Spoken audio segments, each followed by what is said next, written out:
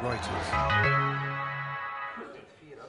A crash test at this specialist centre in Sweden can take up to 2 weeks to set up. It's over in just 1/10 of a second. This is part of Swedish car giant Volvo's efforts to stamp out crash casualties in accidents involving its vehicles by 2020.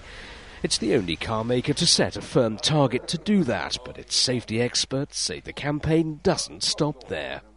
It's a long-term ambition to have zero fatalities and zero injuries in Volvo cars. And above that we have one more thing, and that is that we want to have no accidents in the future. Every year, car crashes worldwide kill around 1.2 million people and injure 50 million more.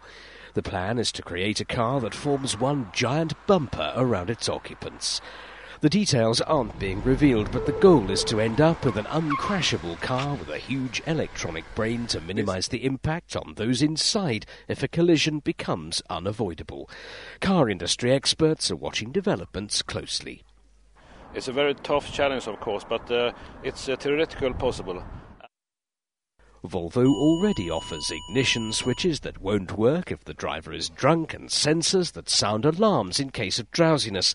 Now they're up against the clock in working out how to unite the mechanical, electronic and human elements of driving in a single, safe environment. Paul Chapman, Reuters.